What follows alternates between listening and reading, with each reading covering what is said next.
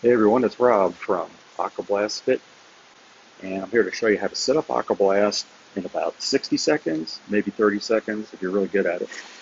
And basically what you want to do is just take that bag out of the carry case,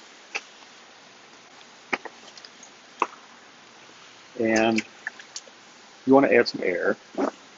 If the air valve is stuck in like this, then you want to do is kind of pop it out from the inside. So go open up the zipper, pop the air valve open, and the air valve opens up very quickly.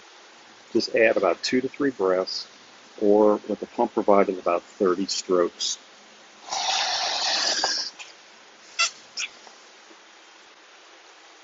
Okay.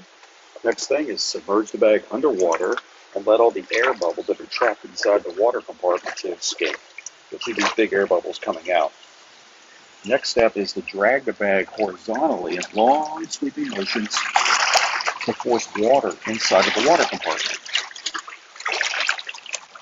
You do this about 4 to 5 times, and then kind of bring the bag in a vertical position and lift it. Now, if it's not completely filled, and this one's still got a long way to go, just dunk it underwater and just sort of bob it up and down 3 or 4 or 5 times, and you'll see that the water is right at the zipper level. It's completely filled. Zip it shut, give it a little squeeze, make sure there's no water coming out to the zipper level, and we're ready to rumble. All 6 gallons got in there in less than a minute.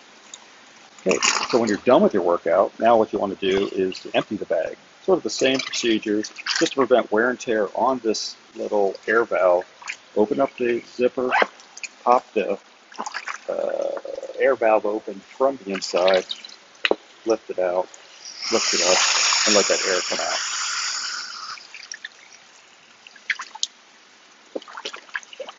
Turn the bag upside down and lift it up. Gravity takes over, the water comes out. Just that fast. Okay? Then just sort of hold the bag flat, place it in the carry case,